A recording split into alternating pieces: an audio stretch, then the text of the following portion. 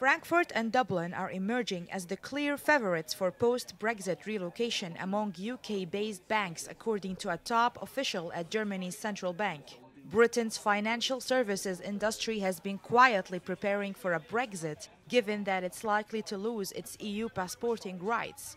These are special licenses that allow UK-based banks to sell their services across the whole of the EU. This is not decided, so this is still something which is in the air because the Brexit is not done. I mean, we are still in the beginning of the talks in order to see how it will work, if it will happen, and how it will happen.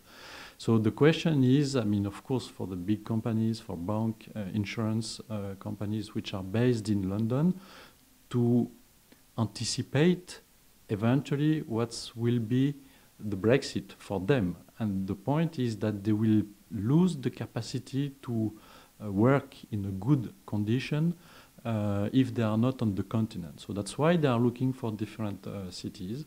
Of course, Frankfurt is very interesting for them because this is where there is the ECB.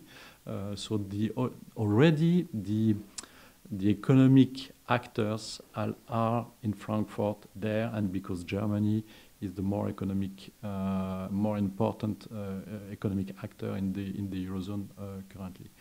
Then Dublin, because of potentially fiscal facilities. The negotiations between London and Brussels are still ongoing, and it remains unclear how many employees will have to be moved from London to other European cities.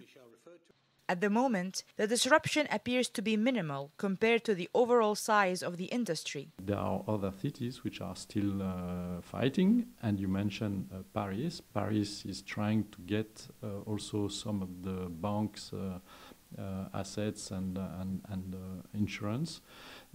The point is maybe the big companies and the bank will spread a little bit. They will not go from London all to Frankfurt or from London all to Dublin if they choose one of these cities. They may have some different, because they are already there.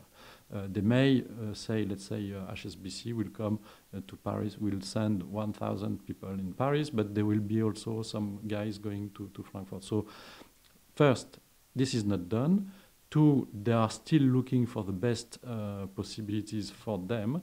And three, they may spread their workers in order to have a better situation in the Eurozone.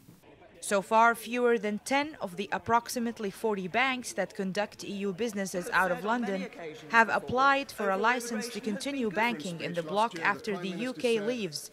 This is Farah El Hashim reporting for the World Economic Review, KTV2, Paris.